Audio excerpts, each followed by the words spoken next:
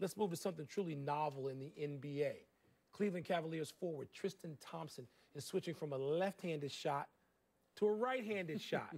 Thompson hit 49% from the field last year. That's pretty good. But he was hesitant to shoot from beyond about 10 feet.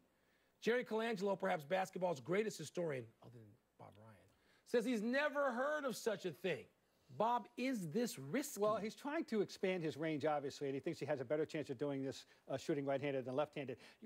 I have encountered many famous athletes who are left-handed in their action Everyday of their living, who happen to do everything else right-handed. There's a percentage of those people who are almost literally ambidextrous. Larry Bird, right-hand everything, left-hand everything, shot right-handed. Brooks Robinson, left-handed, all the way, except playing baseball. Danny Ainge, same way. So you don't think it is that risky? No, I'm just saying, they're out there. I once lost a bet the bird. I said, you can't make a three-pointer left-handed.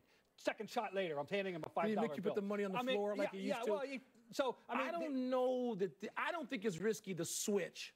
First of all, I like the fact that Tristan Thompson, a young man, we talk about guys not working on their skills. This guy's working.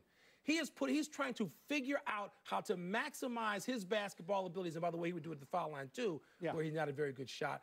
But I think this is a good sign as long as he's got some sort of shooting coach or someone helping him with it. Yeah, oh, he does. I mean, it's a very interesting thing. But getting back to Jerry Colangelo's statement, I totally endorse it. Never seen it, though? Never at this level. I mean, never seen anything like this. It's fascinating. I'm going to watch this with great interest. I'm root for him. Yeah. I like Tristan Thompson. Right. Yeah.